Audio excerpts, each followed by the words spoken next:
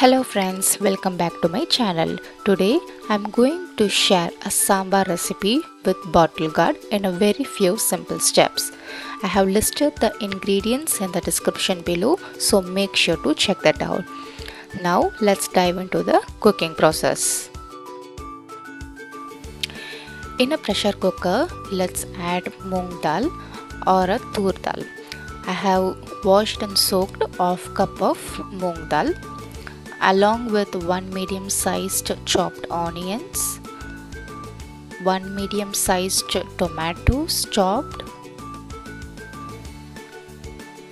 and 2 to 3 garlic cloves and 3 to 4 green chillies. Also, let's add the chopped bottle gourd all together and sort it. Now let's season it with the required amount of salt. You can always adjust the seasoning later. Add 1 teaspoon of turmeric powder, 2 teaspoons of chilli powder,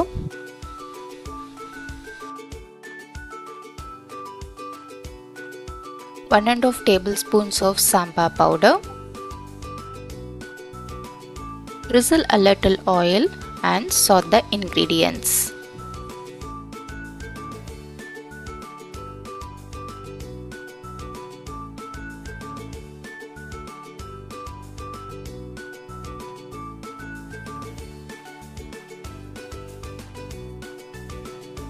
Now let's add water.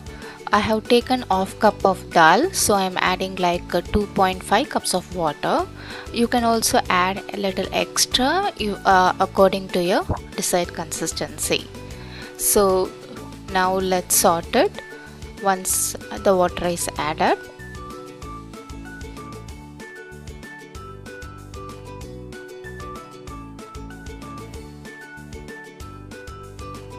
Now let's close the pressure cooker lid and cook the mixture for 5 to 6 whistles.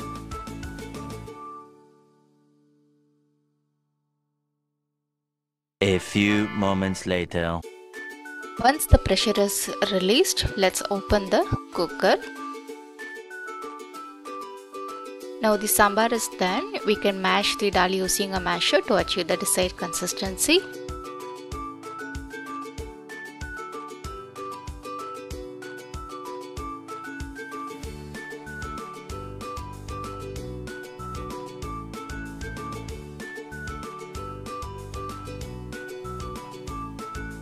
Now let's move on to the tadka. Let's heat a little gingerly oil or a ghee in a separate pan.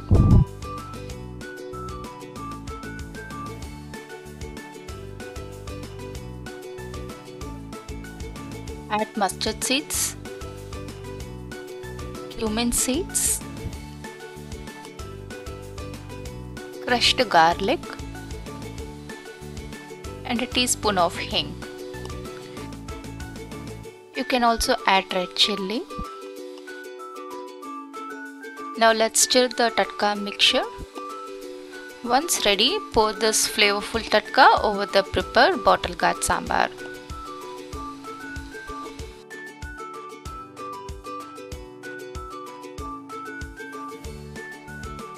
And now add the chopped coriander leaves.